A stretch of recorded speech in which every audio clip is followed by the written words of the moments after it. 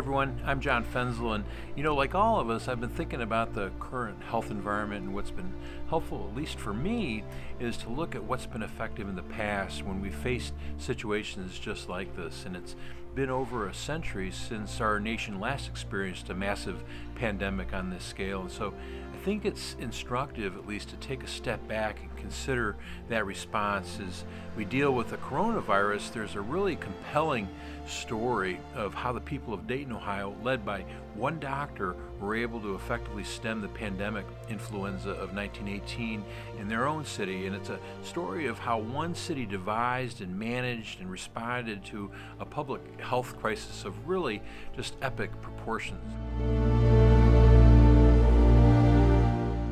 Now, to do this, you have to go back a long time, before our lifetimes, to our parents and our grandparents and our great-grandparents' time. It was the late summer of 1918, and World War I was approaching its conclusion, and the people of Dayton, Ohio, like the rest of the country, were transfixed to all of the newsreels from the front.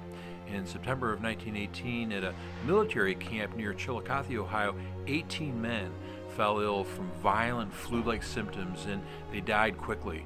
Red Cross nurses responded immediately. There was no drug regimen or procedure for treating what later would become known as the Spanish flu, except for warm food, warm blankets, fresh air, and yes, what they called even then, tender loving care. By October, the disease had spread outside the military camps, and as the pandemic widened, the government and local authorities took all possible measures to stop its spread.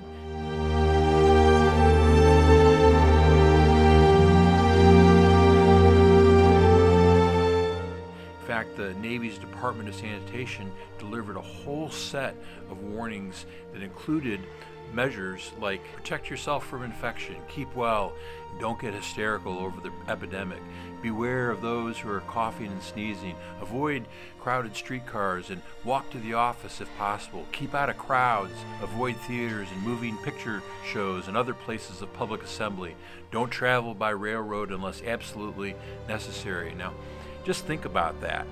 They didn't have airports then, but even then, the social distancing with rail transportation was even then considered insufficient. And there's more. Don't drink from glasses or cups that have been used by others. Avoid close, stuffy, and poorly ventilated rooms. Stay at home and try not to go to work if you're sick. And then boil handkerchiefs and keep away from others, because back then, of course, they didn't have Kleenex.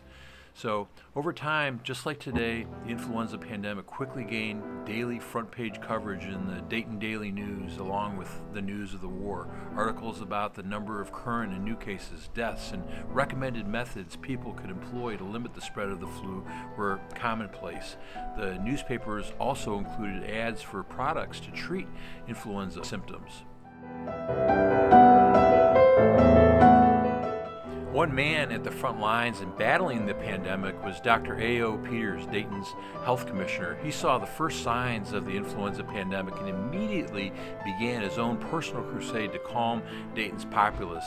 At the outset, Peters began organizing the city to combat the spread of the virus. He launched an information campaign that was nothing less than a plea to the people of Dayton for a measured, deliberate response, and his message contained two warnings. The first warned about the danger in becoming complacent, while the second urged people not to become panicked. He spoke in clear, easily understood terms, and he sought more to educate than to warn. They were simple steps every family could take. The most important step was to follow the basic tenets of personal hygiene. He warned the public that most of the cases in Dayton were due to the negligence of people that, when they or another family member were ill, didn't take the proper precautions to keep the disease from spreading. He claimed that the deaths so far were caused by pneumonia, which developed because the patient returned to normal activities too soon. He recommended that anyone suspected of contracting the disease should be isolated from the rest of the family. Only one other person who should wear a gown and a mask when entering the room should attend to that patient, and this person should wash his or her hands after leaving the room. He indicated that people were becoming unnecessarily frightened, and he wanted them to understand that some simple precautions and sanitary measures could protect them from the disease. Despite the best efforts of Dr. Peters and the city government, the number of influenza cases continued to rise not only in Dayton but across the country. On October 10th, 1918, faced with a rampant and deadly epidemic, the Ohio State Department of Health required that influenza be classified as a reportable disease to the federal government.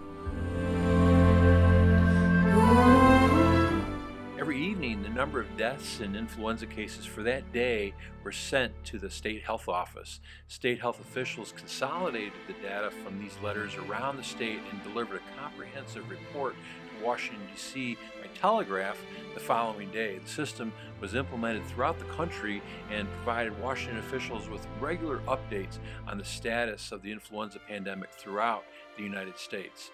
So, with the realization that the epidemic was still spreading in Dayton, Dr. Peters ordered all public gathering spots, schools and theaters and churches and saloons, soda fountains, pool rooms, all of them closed. The order was extended to all the places where non-essential activities were carried on and where many people were congregating. He later permitted some establishments to reopen with the sole purpose to sell goods and services, but he prohibited any mass congregation of folks. Dr. Peters issued a warning for all establishments that their patrons must keep moving. Saloons could only sell bottled drinks, but even those had to be consumed elsewhere. Ice cream couldn't be sold in cones, and nothing could be eaten on the premises. Freestanding drinking fountains that allowed water to fall back onto its source were also closed. Those shops that didn't conform to Dr. Peters' directives were cited and they were closed. Restrictions even applied to those who died from the illness. All funerals of influenza victims could only be attended by immediate relatives, and all caskets had to remain closed unless they were covered by a glass shield. In addition to all these restrictive measures, some targeted permissive measures were also implemented. In the widespread belief that fresh air was one of the best preventatives of the disease, the long-standing wartime ban on the use of gasoline on Sundays was withdrawn to encourage people to go for drives on Sunday. In early December, Dr. Peters issued an order closing the grade schools again because of an increase in the number of cases in grade school children. He also declared children under 14 to be forbidden from any public place. While the children enjoyed an extended holiday vacation, they couldn't spend their time paying a visit to Santa because of the ban and a decree that no department store or church or school Santas would be allowed that year. A notable development, maybe as a result of those measures taken, was that no influenza deaths were reported on Christmas Day. On New Year's Eve, all restrictions were removed except the one on the use of confetti during holiday celebrations. Children under 14 could now go to public places again, and school recommenced on January 6th, and that effectively ended all the bans on school attendance. With the official reopening of all the schools and all the restrictions lifted on gathering in public places, Dr. Peters proclaimed victory in checking the epidemic in the city, and while there would still be some lingering cases and deaths, there would be no further need for any bans or limitations.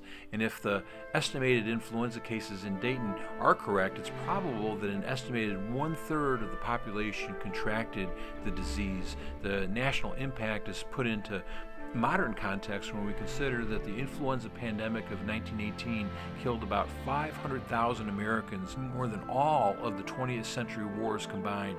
Its three deadliest months were September, October, and November of that year. During October alone, nearly 200,000 people died in this country. despite the terrible impact of the pandemic on Dayton, Dr. Peters still recognized an indirect benefit from the experience, noting that the epidemic had resulted in a campaign of education intended to teach the people the need of ventilation and better sanitary conditions and the really fearful results of overcrowding, in addition to the responsibility for one's own health. In fact, the efforts of Dr. Peters and the Dayton health officials not only contributed to the halt of the disease, but it also led to a whole new awareness of the importance of personal hygiene as a method of prevention. At the end of the day, Daytonians overcame the problems caused by the epidemic through a combination of education and commitment and cooperation.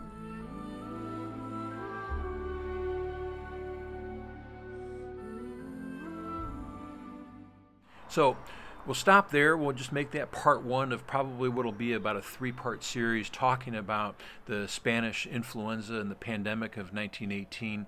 We'll talk about some more lessons learned, and we'll also talk about some leadership lessons that can be derived from the flu epidemic of 1918. So there you have it, a little historical perspective. Stay safe, stay healthy, stay well. I'm John Fenzel, and I thought you'd like to know.